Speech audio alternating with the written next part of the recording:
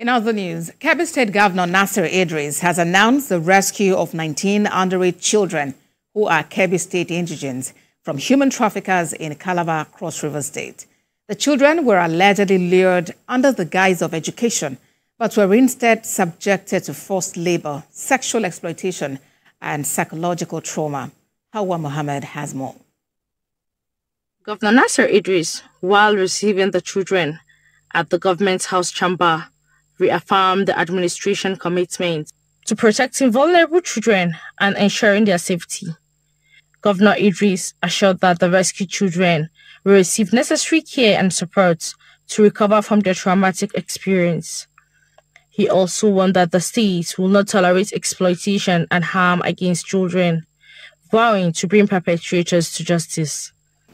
As government, we remain committed to protecting the vulnerable and ensuring that our children grow up in a safe and secure environment. The rescue of 19 Kebbi State children from Cross River State who were trafficked under the guise of education is a testimony of our unwavering resolve to combat human trafficking and all forms of exploitation in our state. Our administration will do everything humanly possible to ensure that the right, including the privilege of Kebbi State children, is being protected.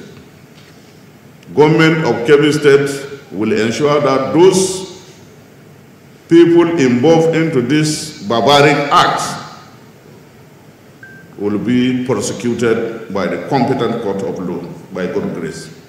Kebbi State Commander of NAPTIP, Musbahu Pura, said the state government has resolved to rehabilitate the children and hand them over to their parents. He added that the arrest of the trafficking syndicate with 5 children in Gusau, Zamfara State, which led to the rescue of the 19 children. Actually, the parent of the children, that's what we are working now to profile the children, so that after counseling the children, the parent will be involved. Hawa Muhammad, TVC News on Kebbi.